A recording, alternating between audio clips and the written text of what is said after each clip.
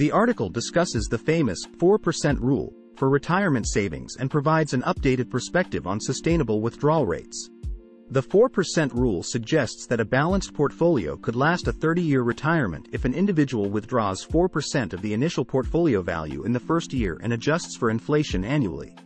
However, the article explains that the 4% rule was based on historical returns from the 1920s to the 1990s and may not be as applicable in the current market environment with projected lower returns.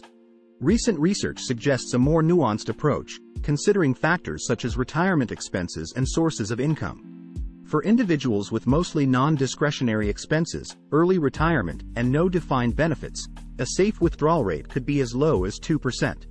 Conversely, those with mostly discretionary expenses, later retirement, and significant defined benefits could potentially withdraw up to 7% of their portfolio.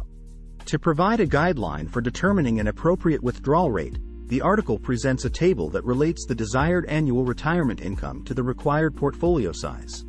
The table ranges from a 2% first-year draw, requiring a $600,000 portfolio for $12,000 per year, to a 7% draw, requiring a $172,000 portfolio.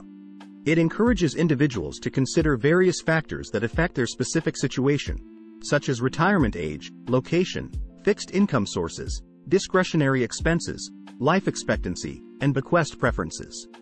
Based on these factors, the article suggests that if an individual falls somewhere in the middle or is unsure, starting with a 3.5% withdrawal rate is a reasonable initial point.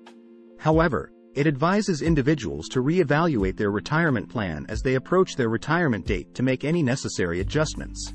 In summary, the article emphasizes that there is no one-size-fits-all rule for retirement withdrawals. Determining a suitable withdrawal rate involves considering individual circumstances and preferences, and the provided table offers a starting point for estimating the required portfolio size to support a desired level of retirement income.